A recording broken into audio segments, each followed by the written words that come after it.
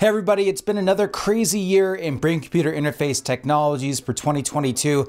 I've got a list of awards that I want to give out to devices that were the best in each category. We're going to give out awards for categories of focus, sports training, meditation, mainstream advancement, neuromarketing, augmented and virtual reality development, direct stimulation of the brain, programming, and sleep.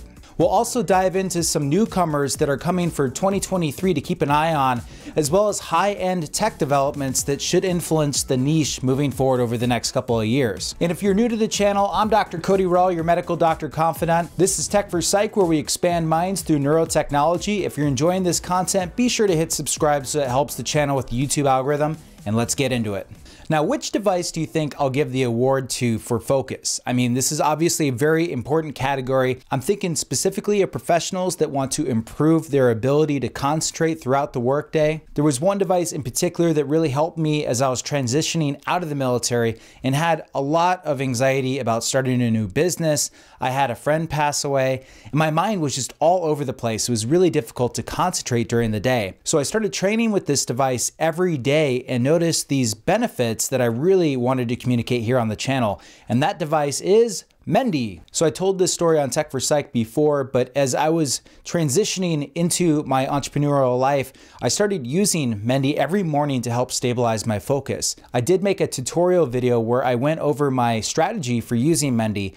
Basically, Mendy has this software program where as you increase blood flow to your frontal lobe, a ball goes up on the screen. So every time the ball went up on the screen, I allowed myself to feel happy about it. We know when we feel excited, it releases dopamine, which reinforces the pathways that originally made the ball go up in the first place, which was increased blood flow to the brain. After a couple of weeks, I noticed this phenomena that I call the Mendy pull effect, where you feel like your attention is being pulled in whatever direction you put it in. You can use this for meditation, you can use it for getting into flow state for exercise, and for getting into the rhythm of working for the day. From a nerdy standpoint, I love this device because it uses functional near-infrared spectroscopy. Basically, it shines red light through your scalp and your skull to measure how much blood flow is going to your frontal lobe.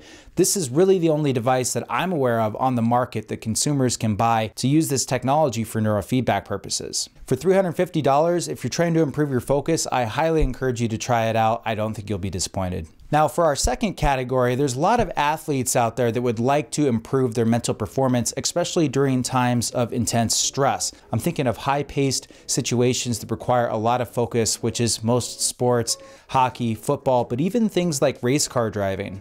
This past summer, I was hiking in Zion National Park, which is notorious for having people die on it almost every year from falls. And when I got up there, I realized why. I was looking around and I got dizzy and disoriented, and I needed to remind myself to breathe. And then I realized one of the reasons that people fall up there is that they forget to breathe and then they lose their focus. And then I had an epiphany. That's exactly what Focus Calm trains you to do. I really like Focus Calm for sports training because it trains you to remain calm in intense situations. One of the great things about this device is that you don't have to be hardcore into neurofeedback to get benefits. The exercises are more gamified than most of the other devices I've reviewed on this channel and very straightforward. There's memory games, there's executive function games, there's reaction time games. All of these are designed to help you function better in stressful situations. I think this device is good for people that are not super into meditation or minute energy changes within their body. It's probably better for children, elderly, and athletes that aren't so into biofeedback and just want something to train their brain and be straightforward about it. They have this cool dashboard set up where coaches can track their athletes over time. They also have this academic training program called Neuromaker for students that are interested in going into the brain-computer interface field. And this will be definitely something that I'll be covering on the channel in the near future. And for Focus Calm at $350 with a lifetime subscription, it matches up nicely with Mendy and is a good choice. Our next category is meditation. Which device do you think that I'll pick for meditation? Is it the Mendy? Is it the Focus Calm? Nope. It's the Muse headband, and I'm sure a lot of you probably predicted that. Muse continues to be the front runner in excellent software and hardware to use for neurofeedback meditation experiences. They continue to add meditation experiences to their app, refine their machine learning and AI software for the neurofeedback, and their new Muse S Gen 2 has improved sensor technology, Bluetooth communication, and have fixed a lot of issues that people were complaining about over the years, which was Bluetooth connection problems as well as the sensors breaking down. On many occasions, I am using the Muse headband every morning. I still prefer to use it to stabilize my focus before going on to more energetic meditations after my Muse session. And I'm still using the Muse headband every day with my clients through the brain circuit training program through another company that has partnered with Muse called MindLift that provides clinical software for neurofeedback professionals to deliver neurofeedback to their clients. I can do brain mapping with my clients through sequential quantitative EEG. I can see how their brain reacts to different neurofeedback protocols that I set, and I can even customize the software to match my virtual clinic. There's also a third-party app that's really popular called Mind Monitor, where you can do some self-research. For about $15 on the App Store, you can download this app and take a look at what your brainwaves are doing from day to day and run little experiments on yourself. So for continued improvement, great third-party apps, and just an overall awesome experience, Muse is definitely still out ahead for meditation. The Muse headbands run from $250 for the Muse 2 up to about $340 for the Muse S Gen 2 with an annual subscription. So there's a range of prices there for some awesome devices. In a new category that I'm doing this year, I'm calling mainstream advancement, and I'm giving that award to NextMind. NextMind got bought by Snapchat this year, which is the first time I've seen a major tech company buy one of these neurotechnology companies, which is really exciting because it made a splash in the mainstream media. People start seeing these technologies as more than just toys with real world applications that can be used by companies to improve their suite of products. It was revealed that Snapchat is looking at using NextMind to improve its augmented reality glasses. So it'll be really interesting to see how they incorporate that technology into AR glasses or whatever product they're working on. If you recall, NextMind can tell where you are looking on a screen by analyzing the EEG brainwaves in your occipital lobe on the back of your head, which is the area of the brain that analyzes visual information. Developers are able to put a little flickering tag on the screen that NextMind can detect, and it is rumored that this technology could eventually work with shapes. So for the very interesting category of neuromarketing, I'm giving that award to Emotive. And some of you might be curious and surprised to hear me talking about Emotive. I haven't reviewed very many of their devices on this channel for a while, but I got contacted by a marketing agency in LA that was interested about this technology, and we created a project together that went really well, and now I'm really excited about neuromarketing again. So in development of this project, I got to read some scientific papers and work with the software. They had the new Epoch X out, which is a third generation EEG device that has 14 channels, and this awesome software called Emotive Pro. So basically they had people come in and do very rigorous neuroscience experiments. They would do tasks that were easy, medium, and hard difficulty. Then they would validate the EEG signals through reaction time and task accuracy to get different measures like engagement, excitement, relaxation, frustration, interest. To get these, they basically took all the test subjects' EEG data, fed it into machine learning algorithms, and then they were able to further validate it through their system called Emotive Labs, where people can log on if they have a device and do different neuroscience experiments as a citizen scientist to help them further refine their protocols. So at the conference, we had attendees break into different groups and pick TikTok videos that they thought would spike the engagement score the most on a customer avatar that we had there live in the room, hooked up to the Emotive Epoch system. And when we tested the videos, it worked really well and it was really fun. And I would say the videos really lined up with how engaging things were. If there was a lot of suspense or surprise, it would really draw the audience members in and the engagement score would go up. I did a lot of independent testing with this software and I'm really excited to use it more. I'll probably make some reaction videos in which I'm watching content showing how these algorithms change with time. At $849, the Epoch X is more of a business-to-business neuroscience research tool than something an average consumer would buy, but I think it has the potential to turn the marketing world on its head with neuromarketing AI algorithms.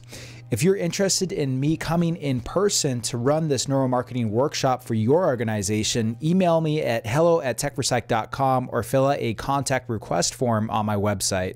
In the area of augmented and virtual reality development through brain-computer interface, I have to give this to Galea. This is an open BCI project that has gotten a lot of press this year, and it's very exciting to see their device come to fruition. They've got eye tracking, biometrics, EEG, everything that you would need for biometric data to help enrich an AR/VR experience. Now, at $22,000, you're probably not going to find a Galea collecting dust in your friend's closet anytime soon, but they're working with major video game companies like Valve, as well as very high-end virtual reality goggle development companies like Varjo, and I can't wait to see what Galea is able to produce by working with these high-end companies in the world of BCI through video games. Our next category, stimulation, is something that I want to do more of coming up next year on the channel. I haven't really found a direct electrical stimulation device that I really like. I have been trying Think's Filzing patches, which do wake you up, but there's still that weird electrical prickliness that turns people off. I mean, my wife felt like an animal was clawing on her neck, she told me. So that being said, I'm still a big fan of the Neorhythm that uses pulsed electromagnetic frequencies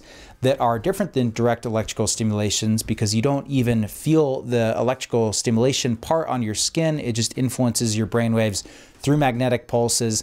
I like to use it with meditation, so I still really like the Neorhythm if you're looking for something that does direct stimulation of the brain. There's different settings to improve your focus, your relaxation, help you sleep better. It's worth a try if you're looking for something that does direct stimulation. For programmers, I'm still recommending the Neurosity Crown. They have an awesome device here with an onboard computing unit, communication through Wi-Fi, data encryption, as well as a very lively GitHub community for people that are looking to program brain-computer interface devices to help them control like a little race car or a mouse cursor on the screen. If you are a programmer and really trying to develop brain-computer interface technologies, that's where to look.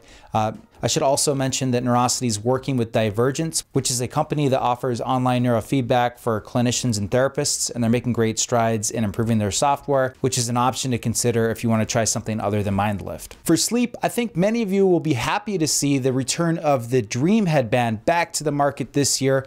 They went underground for a couple of years to redesign their business model, and now they are back offering treatment for insomnia. They've partnered with several major healthcare insurance companies to make it possible to pay for this sleep tracking and treatment through your health insurance. In my opinion, this is actually an important advancement that's happening with these wearables because for medical uses, insurance companies really should be picking up the tabs, especially with a headband like the Dream Headband that has gold standard polysomnography capabilities and is a much better option to track sleep habits at home rather than having to go into some lab where your sleep habits are going to be messed up anyways. You can be hooked up to a bunch of wires. I mean, how do they expect to get good sleep data from traditional polysomnography anyways? This is the way it should be done. Insurance companies should be picking up the tab, and this is really going to make the general population more aware of what's happening in this space, what resources are available, and use them to not only create brain-computer interface technologies, but treat medical conditions. As far as newcomers for 2023, I'm really excited about the Sensei headband. I've spoke personally to the CEO and founder of that company. There's a couple of things that haven't been done before in this wearable space. They have a photobiomodulation component where they're using near-infrared light to stimulate your neurons into higher activity. There's the EEG, there's the neurofeedback, but there's also trackers to include ERPs, evoked related potentials, which really hasn't been done in this space and can be used to track reaction times as well as other biomarkers to let us know how your brain is functioning as you go through the training protocol. As for high-end advancement in the field, we've got some really exciting things happening over the next couple of years. Open Water has unveiled their wearable, which uses a combination of ultrasound and near-infrared light to produce 3D mapping and tracking of blood flow. In order to bootstrap their company into profitability, they've chosen to detect stroke in stroke victims that are in an ambulance headed to the hospital. This could be an extremely important diagnostic tool, saving many lives and reducing morbidity in people that have had stroke by getting them the correct treatment that much faster. In Kernel, they've started to use the Kernel flow to map connectivity patterns in relation to psychedelic treatment. Brian Johnson posted his own connectome before during and after ketamine treatment, which is really exciting and paves the way for how we should be tracking out brain activity for mental health treatments in the near future. And I definitely have to mention advancements in implantable BCI technologies, because the information that we glean from that will definitely percolate into the wearable field as well. Synchron had their first patients where they implanted their device through the jugular vein and into an area that can detect brain signals. This will help people with paraplegia control robotic arms, cursors on a computer screen, and even speech synthesis. And now I'll announce the device where you get the most value for the lowest price. I have to give it to the Muse 2. I think that the Muse 2 at $250 is cheaper than a lot of the other devices that I've reviewed here on this review video, and you have access to all the software that the Muse S has access to except the sleep parameters. So you have Mind Lift, you have Mind Monitor, and the regular Muse app. I just think if you're on a tight budget and you really want to get one of these devices, you can't go wrong with the Muse 2. Thanks so much for sticking to the end. If you want to go more in depth on any one of these devices, I've got a list of different review videos that I've made in the description of this video, and there's also affiliate links. If you want to make a purchase, please do so through that link. It helps support the channel so we can continue bringing you information on this cutting edge field. I appreciate the viewership, and I'll see you on the next one.